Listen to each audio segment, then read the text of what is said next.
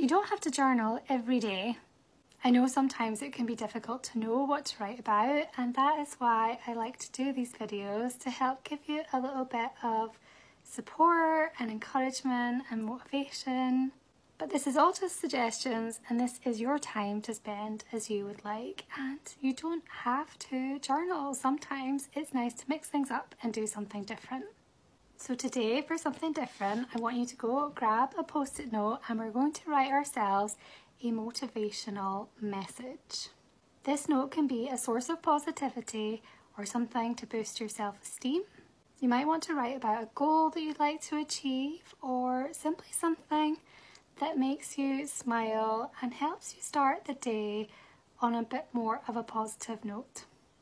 And then you can go stick it somewhere where you can see it every day, so maybe on your bathroom mirror, and then you'll get this lovely daily reminder about how much that you care for yourself.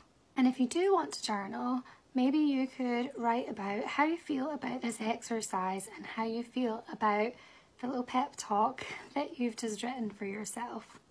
Accepting and loving yourself is one of the greatest gifts you can give yourself, and I really want that for you.